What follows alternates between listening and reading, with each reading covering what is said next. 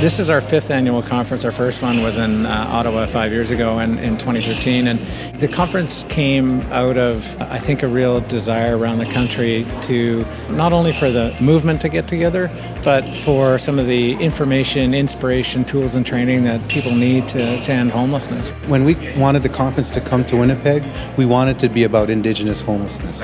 It is time we talk about it. We live with the effects, the intergenerational effects of residential schools right now, and we see it in the homes and on the streets in Winnipeg. A country as wealthy and as blessed as Canada shouldn't be affected by chronic homelessness to the extent that we are affected. We don't have any conference of this size in the UK, or specifically on homelessness. We have a big housing conference, but not something specifically on homelessness. So it's amazing. And I love the opening part of the conference and the way that Indigenous cultures were really respected and were kind of top of the agenda. And that's huge learning for me. And a conference like the Canadian Alliance always brings together both academics and practitioners, so local folks get to hear about great examples of what's happening around the world. We've got people from New Zealand, we've got people from the US and Canada, and across the country here sharing ideas about what works to end homelessness. Anytime you bring almost 1,000 people together, you're going to get a real great range of ideas and thoughts, so it's a good opportunity to mix, mingle, and learn. One of the things I was thinking is shoulder, shoulder, back to back, for longer than the rails on a railroad track. It's inspiring to see so many people working on the same issues, and at the same time, it's kind of sad that we have to be working so much on such a huge issue of homelessness still. A lot of our young people are ending up homeless when they're aging out of care, and that is just so unnecessary and really hurtful for them. And so I think we really need to find solutions that support our young people too.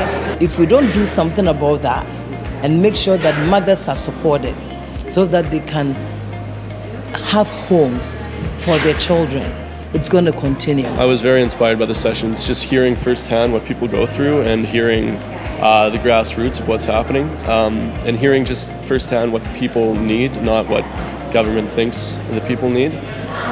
That's how change is going to be made in the city, and I think this is a great platform for getting that out there. The syringes themselves we're looking for. The drug bags, we take all these things off the street because with the rise. There's a tour that I really wanted to check out because in Lethbridge we're actually contemplating kind of emulating this bear clan and bringing it to Lethbridge. So I really wanted to get on here so I can see what it's all about. Tonight at the CEO Sleep Out, we're going to premiere 5 videos that young people did. And these are videos that each have a special perspective and a special point of view and a very real point of view. Almost 600 CEOs and community leaders have participated over the last 6 years. We'd like to thank End Homelessness Winnipeg for taking the time to create this opportunity for us. Just saw 5 incredibly powerful videos that we were very proud to sponsor. Ours was the easy part. The amount of work that went into these videos, these pieces of work, is just incredible.